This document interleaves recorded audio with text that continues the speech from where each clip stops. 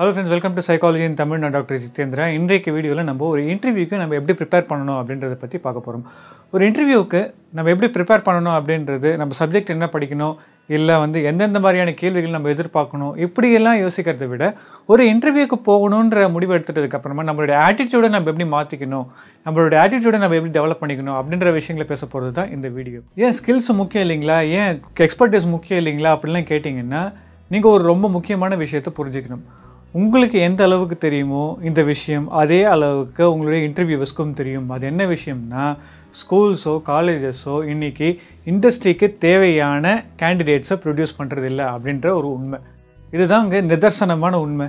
இன்றைக்கி நம்மளுடைய ஸ்கூல்ஸோ காலேஜஸோ ஒரு வேலை இடத்திற்கு தேவையான விஷயங்களை நம்மளுடைய ஸ்டூடெண்ட்ஸ்க்கு சொல்லித்தரது கிடையாது.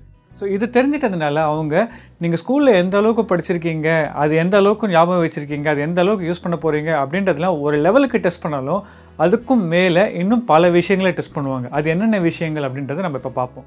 நீங்கள் நிறைய இடத்துல சொல்லி கேள்விப்பட்டிருப்பீங்க, அதாவது ஒரு இன்டர்வியூக்கு ப்ரிப்பேர் பண்ணும்போது இல்லை இடத்துல ஒரு வேலைக்கு ஆள் எடுக்கும் பொழுதோ அவங்க ரொம்ப முக்கியமாக பார்க்குற ஒரு விஷயம் அந்த நபர்களோட ஆட்டிடியூட் தான் அப்படின்ட்டு. அப்படின்னா என்ன ஆட்டிடியூட் அவங்க எதிர்பார்க்குறாங்க அப்படின்ட்டு நீங்கள் யோசிச்சிருக்கலாம். ஒரு சில ஆட்டிடியூட்ஸை அவங்க கண்டிப்பாக எதிர்பார்ப்பாங்க. அதில் ரொம்ப முக்கியமான ஆட்டிடியூட் இது தான், ஓப்பன்னஸ் டு லேர்ன். இப்போ நான் உங்களுக்கு முன்னாடியே சொல்லிட்டேன் இல்லைங்களா, நம்ம ஸ்கூல்லையோ காலேஜஸ்லேயோ நம்மளை இண்டஸ்ட்ரிக்கு ப்ரிப்பேர் பண்ணுறதில்ல அப்படின்னு சொல்லிட்டு. அப்போ இண்டஸ்ட்ரியில் என்ன பண்ணுவாங்க, அந்த கம்பெனிக்கு தேவைப்படுற மாதிரி, அந்த இண்டஸ்ட்ரிக்கு தேவைப்படுற மாதிரியான விஷயங்களை உங்களுக்கு கற்றுத்தரணும் அப்படின்னு யோசிப்பாங்க.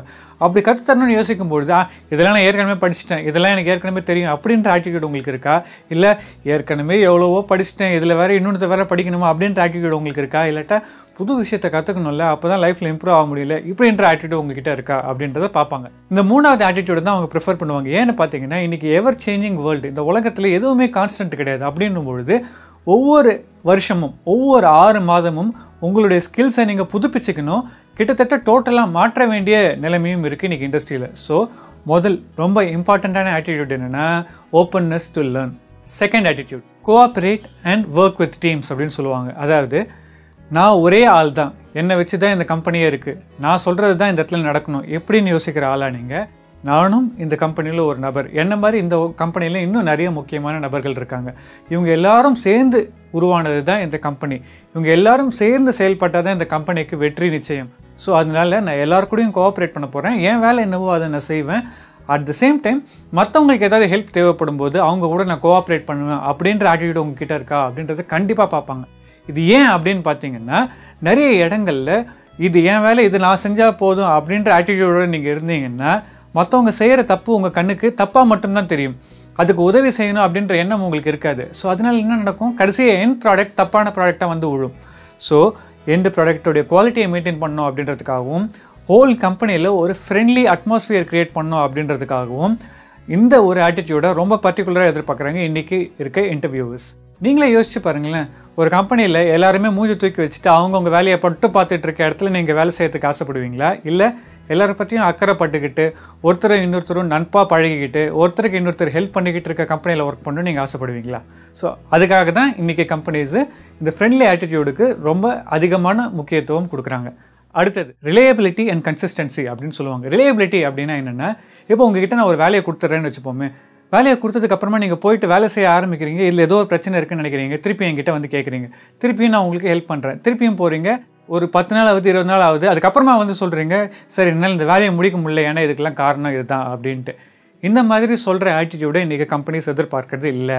அவங்களுக்கு என்ன தேவைன்னா, உங்களை நம்பி அவங்க ஒரு வேலையை ஒப்படைச்சிட்டாங்கன்னா எப்படியாவது நீங்கள் அந்த வேலையை முடிச்சு கொடுத்துருவீங்க அப்படின்ற நம்பிக்கை அவங்களுக்கு இருக்கணும். ஸோ உங்ககிட்ட ஒரு பொறுப்பை ஒப்படைச்சா அதை நீங்கள் காப்பாற்றுவீங்களா அப்படின்றது எதிர்பார்ப்பாங்க. இன்னொன்று, இதை கன்சிஸ்டண்ட்டாக நீங்கள் ப்ரொடியூஸ் பண்ணுறீங்களா அப்படின்றதையும் பார்ப்பாங்க. யாராலையுமே 100% சக்ஸஸ் ரேட் கொடுக்கவே முடியாதுங்க. ஒரு 100 ப்ராஜெக்ட் கொடுக்குறாங்கன்னா அட்லீஸ்ட் ஒரு 95% உங்ககிட்ட சொல்கிற விஷயத்த உங்களால் செஞ்சுருக்க முடியுதா, நீங்கள் ப்ராமிஸ் பண்ணுற விஷயத்த உங்களால் டெலிவர் பண்ணியிருக்க முடியுதா அப்படின்னு பார்ப்பாங்க. ஸோ அந்த கன்சிஸ்டன்சியை தான் அவங்க எதிர்பார்ப்பாங்க. கடைசியான இன்னும் ரொம்ப முக்கியமான attitude, ability to adapt and change அப்படின்னு சொல்லுவாங்க. இன்றைக்கி உலகம் பார்த்திங்கன்னா ரொம்ப ரேப்பிடாக மாறிக்கிட்டு இருக்குது. இதில் சேஞ்ச் அப்படின்றது ஒரே ஒரு விஷயம், அதாவது மாற்றம் அப்படின்ற இந்த ஒரு விஷயம் தான் கான்ஸ்டன்ட். இதனால இந்த உலகம் இப்படியே தான் இருக்க போகுதுன்றது யாருக்குமே சொல்ல முடியாது அப்படின்றதுனால கம்பெனிஸ் கண்டினியூஸாக எவால்வ் ஆகிட்டே இருப்பாங்க. ஸோ நிறைய சிஸ்டம்ஸை சேஞ்ச் பண்ணிகிட்டே இருப்பாங்க. அந்த சிஸ்டம்ஸை சேஞ்ச் பண்ணாலும் உங்களால் அதில் தாண்டி ஜெயிக்க முடியுதா, அந்த சிஸ்டம்ஸுக்கு உங்களால் அடாப்ட் பண்ண முடியுதா, கஸ்டமரோட டிமாண்ட்ஸுக்காகவும் இந்த உலகத்தோட டிமாண்ட்ஸுக்காகவும் உங்களையே நீங்கள் திரும்ப திரும்ப ரீஇன்வென்ட் பண்ணிக்க முடியுதா அப்படின்னு பார்ப்பாங்க. அப்படி பண்ண முடிஞ்சால் மட்டுமே தான் உங்களை அவங்க ஒரு ப்ராபபிள் கேண்டிடேட்டாக எடுத்துப்பாங்க. சரி, அப்போ இந்த ஆட்டிடியூட்லாம் இருக்க மாதிரி நான் நடிச்சிட்டா போதுமா அப்படின்னு நீங்கள் ஒரு கேள்வி கேட்பீங்க. இதுக்காக தான் நிறைய கம்பெனிஸில் சைக்கோமெட்ரிக் டூல் அப்படின்னு ஒரு விஷயத்தை யூஸ் பண்ணுவாங்க. சைக்கோமெட்ரிக் டூலில் நீங்கள் எந்த தான் பொய் சொல்ல முயற்சி பண்ணிங்கனாலும் உங்களுடைய உண்மையான கேரக்டர் கண்டிப்பாக ரிவீல் ஆகிடும். அதுக்கு நிறைய செக்ஸ் அண்ட் பேலன்சஸ் அப்படின்னு சொல்லுவாங்க. நீங்கள் ஒரு கேள்விக்கு என்ன பதில் சொல்லியிருக்கீங்க, இன்னொரு கேள்விக்கு என்ன பதில் சொல்லியிருக்கீங்க, இன்டர்வியூவில் நீங்கள் எப்படி பேசுகிறீங்க அப்படின்ற எல்லா விஷயத்தையும் சேர்த்து அவங்களால ஈஸியாக நீங்கள் சொல்கிறது உண்மையாக இல்லை சும்மா இந்த இடத்துல இன்டர்வியூவில் ஜெயிக்கணுன்றதுக்காக ஒரே ஒரு விஷயத்துக்காக நீங்கள் சும்மா பொய் சொல்லிட்டு இருக்கீங்களான்றதை அவங்களால ஈஸியாக கண்டுபிடிச்சிட முடியும். அடுத்த டாக்டிக் என்ன யூஸ் பண்ணுவாங்கன்னு பார்த்தீங்கன்னா பிஹேவியரல் இவெண்ட் அனாலிசிஸ் அப்படின்னு ஒன்று இருக்குது. அப்படின்னா என்னென்னா, இப்போ நீங்கள் சொல்கிறீங்க நான் எந்த பிரச்சனையாக இருந்தாலும் அதை தாண்டி ஜெயிப்பேன் அப்படின்னு சொல்கிறீங்க. அப்படின்னா இது முன்னாடி ஏற்கனவே உங்கள் வாழ்க்கையில் அந்த மாதிரி ஏதாவது செஞ்சுருந்தீங்கன்னா சொல்லுங்களேன் அப்படின்னு கேட்பாங்க. அப்போது உங்களால் எந்த அளவுக்கு அந்த ஒரு விஷயத்தை விவிடாகவும் லாஜிக்கலாகவும், விவிடான அந்த நடந்த விஷயத்தை அப்படியே நடந்த மாதிரி தத்ரூபமாக லாஜிக்கலாக அந்த விஷயத்தில் ஏன் இப்படிலாம் நடந்ததுன்றதுக்கான ஒரு கரெக்டான எக்ஸ்ப்ளனேஷனோட உங்களால் சொல்ல முடியுதா அப்படின்னு பார்ப்பாங்க. அது நீங்கள் சொல்லிட்டீங்கன்னா அப்படியே விட்டுற மாட்டாங்க. அதில் உங்களை தோண்டி துருவி கேள்வி கேட்பாங்க. ஸோ நீங்கள் ஒரு பொய்யான ஃபிக்டிஷியஸான கற்பனையான ஒரு விஷயத்தை க்ரியேட் பண்ணியிருந்தீங்கன்னு வச்சுக்கோங்களேன், அதை ஈஸியாக அவங்களால கண்டுபிடிச்சிட முடியும். ஸோ இதனால் நான் உங்களுக்கு சொல்ல விருப்பப்படுற விஷயம் என்னென்னா, இந்த ஆட்டிடியூடெல்லாம் நம்ம நடிக்கணும் அப்படின்னு நினச்சிக்காதீங்க. இந்த ஆட்டிடியூடெல்லாம் நம்ம இன்கல்கேட் பண்ணிக்கணும், உருவாக்கிக்கணும், நமக்குள்ளேயே சேர்த்து இணைச்சிக்கணும் அப்படின்னு யோசிங்க. இனிமேல் உங்கள் வாழ்க்கையில் கற்றுக்கிறதுக்கு நிறைய எம்ஃபசிஸ் ப்ளேஸ் பண்ணுங்கள். புது விஷயங்களை கற்றுக்க முடிப்போடு இருங்க. டீமாக ஒர்க் பண்ண ஆசைப்படுங்க. எல்லாருக்கும் கோஆப்ரேட் பண்ணணும் அப்படின்னு ஆசைப்படுங்க. சேஞ்சுக்கு அடாப்ட் ஆக முயற்சி பண்ணுங்கள். மாற்றங்கள் தான் மாறாதது, கரெக்டுங்களா? ரிலையபிலிட்டி உங்களுக்கே நீங்கள் ப்ராமிஸ் பண்ணிக்கோங்க.